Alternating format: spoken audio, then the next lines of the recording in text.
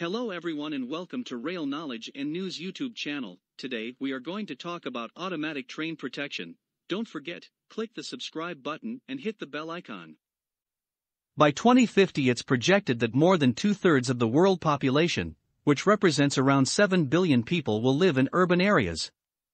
Railway operators aim to increase capacity while keeping their networks safe. Automatic train protection is playing a major role to do that. Do you want to know how? Let's see. Train protection is a family of functions whose purpose is to assure the safety of train movements by preventing collisions and derailments, which continually checks that the speed of a train is compatible with the permitted speed allowed by the signaling system. The main functions that make up train protection are: train detection, to monitor the track to determine the presence and location of trains; train separation, to ensure that trains on the same track maintain a safe following distance to prevent collisions; route interlocking, to prevent trains on crossing, merging, or branching routes from making conflicting and unsafe moves that would cause a collision or derailment; overspeed protection, to ensure that train speed remains at or below the commanded or posted civil speed limit 10, as to prevent collisions resulting from going too fast to stop within the available distance, and to prevent derailments due to excessive speed on curves or through switches. A basic form of automatic train control has been used by many major railroads since the 1920s. When a signal aspect is restrictive, an electromagnetic device is activated between the rails, which in turn causes an audible warning to sound in the cab of any train passing over it. If the operator fails to respond appropriately, after a short interval the train brakes are applied automatically.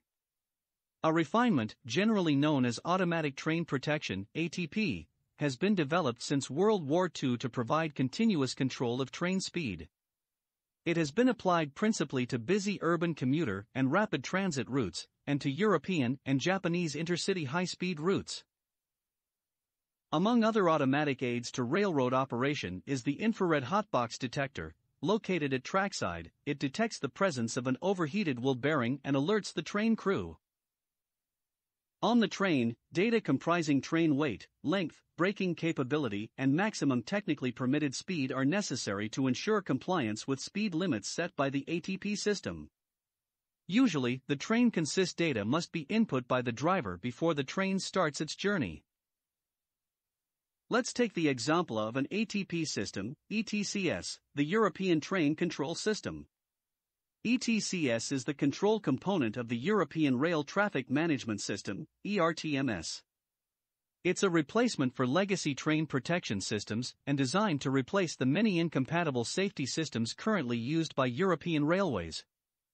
In Level 1, ETCS is installed on lineside and on board, spot transmission of data from track to train via Euroboluses or Euroloops.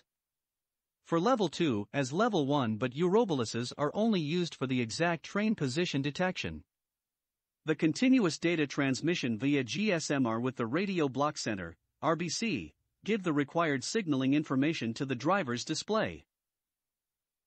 A line equipped with ATP system corresponds at least to a grade of Automation 1. Learn more about the different levels of automation by watching our video grade of automation available on our YouTube channel.